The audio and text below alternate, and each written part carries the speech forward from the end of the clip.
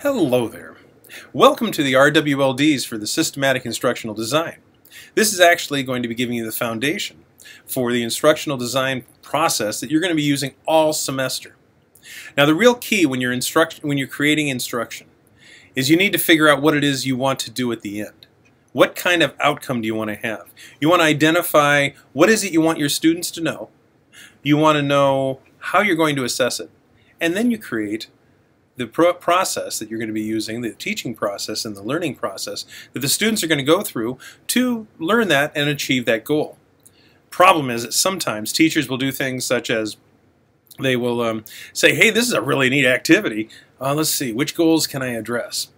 So what I'd like you to do is, as you go through this process and you go through the RWLDs, I've shown you some videos about how you can go out and you identify what it is you want to teach in math in the 4th grade, perhaps, or in science in the 4th grade.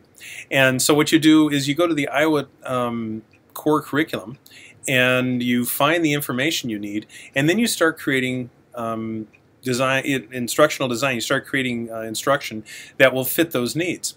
And so we're talking about essential concepts, and those are the goals that you're trying to get. And then the more specific things, which is a skill, which is a measurable concept. In other words, it's something that's measurable, something you can see that the student is doing. It isn't like I understand this. It's a matter of I can do this. I have some videos for you to enjoy. And then towards the end, we talk about the standards that go with technology, as well as taking a look at a new format for connecting technology, pedagogy, which is teaching style, or teaching strategies, and content knowledge. That's pedagogy, technology, and content knowledge.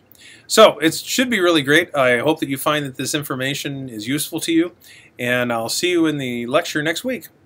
Bye.